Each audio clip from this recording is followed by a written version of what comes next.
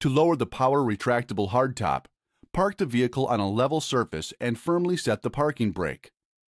Put the manual transmission into neutral or the automatic transmission into park and then turn on the engine. Pull the latch outward by pressing the lock release button to detach the lock. Verify that the operation indicator light is illuminated and the lock is detached. Press and hold the open button until the hardtop opens completely.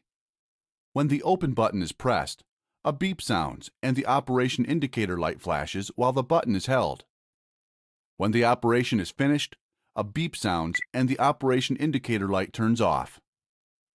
To raise the power retractable hardtop, park the vehicle on a level surface and firmly set the parking brake.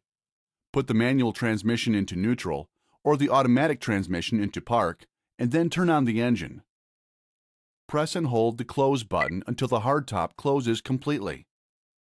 When the close button is pressed, a beep sounds and the operation indicator light flashes while the button is held. When the operation is finished, a beep sounds and the operation indicator light illuminates.